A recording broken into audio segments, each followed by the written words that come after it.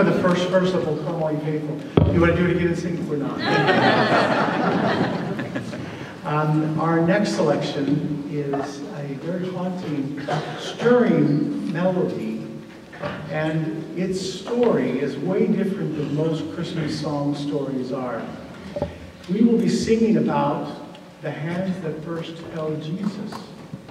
And if you think about it, it probably wasn't Mary, Joseph, anybody other than Joseph. It wasn't the wise men, it wasn't anybody else, but it was Joseph whose hands first held that baby and held it in his arms, knowing what potential that child had. We have a great solo. It's played by the cello. Now I can't remember what instrument. I couldn't remember her name last night. But Sherry will be playing a beautiful, haunting solo during this. I hope you'll listen for it.